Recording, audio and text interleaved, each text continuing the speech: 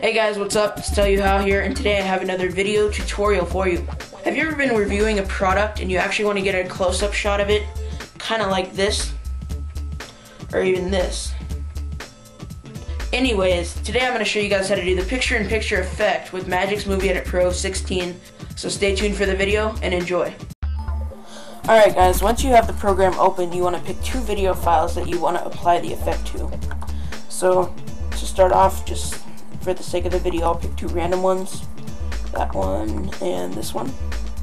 Now in my case, one of them is longer than the other one, so the one that's longer, just click it and drag it back to the same size as the other one.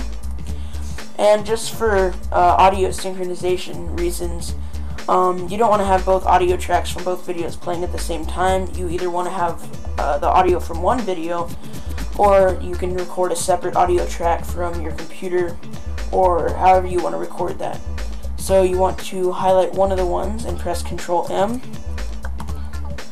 and delete one of them. And if you're actually going to leave the audio track to one of the videos, then you just want to leave it there. If not, highlight it again, or highlight the second one, press Ctrl M, and delete the audio track for that one as well, so we won't have any sound problems down the road. Alright, so now we just simply want to apply the effect, and to do this you need to highlight the bottom frame, or the bottom video, go over to Effects, in Effects, under Design Elements, it's Picture-in-Picture. It doesn't really matter which one you pick from here, you can always move it around and such like that. So I'll just pick 3 to 1 bottom left, drag it anywhere on the video, on the bottom video. As you can see, when you play it, you get the second shot right down here. But if it were me, I would feel pretty limited just having it down there.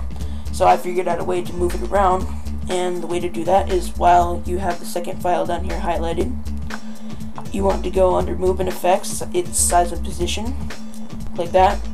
And as soon as you click that, you can freely move it around, make it larger, smaller, pretty much whatever you want to do. So I'll move it to the bottom right. Make sure I don't get any of it out of the frame. Then click away. And as you can see, when you play the file, it is now switch positions from over here to right here. This size and position thing really comes in use because if you want to even have more than one of them, you can have one here, one in this corner, and one in this corner, and pretty much whatever. You can make a little collage of videos if you really wanted to. So that was just the basics of the picture-in-picture effect in Movie Edit Pro 16 by Magix. This is a wonderful little piece of software. I would highly recommend it for anybody out there that's still using Windows Movie Maker.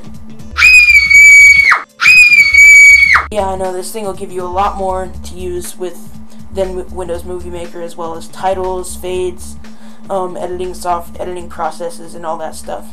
So this was Tell You How. Thanks for watching this video. Rate, comment, subscribe, and we'll see you in the next one.